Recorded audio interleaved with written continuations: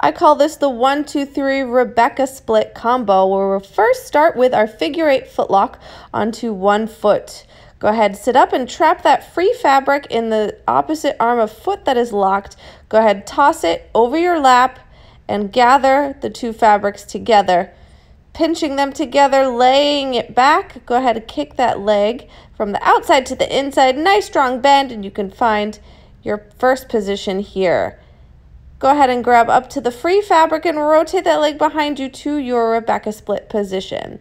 So now both hands come in front of us, lean through or rotating through the front and kick and get that to the inside of your foot. There's your second position. Go ahead, bend that knee or nice into your spot, and you're going to land into that knee, getting out, flex, and push down like you're pressing on the pedal of a car, and then you're reversing it out to kick, and there is your 1, 2, 3 Rebecca split.